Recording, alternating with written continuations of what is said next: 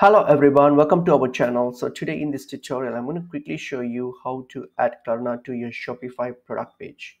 So let's get into the video. So open up Shopify and then log into your account and then open up your store so that you want to add Klarna to. So open up those page here. So once you have opened up your page here, so this is my demo page here. So what I'm going to do, you're going to simply click on this settings option here. So your settings option on your bottom left here, you'll see settings, click on it.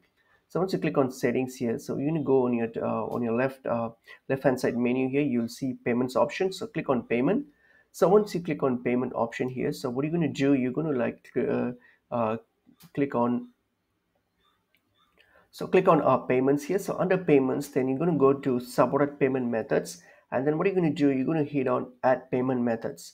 So when you get to add payment methods here, simply what you're going to do, you're going to click on Klarna.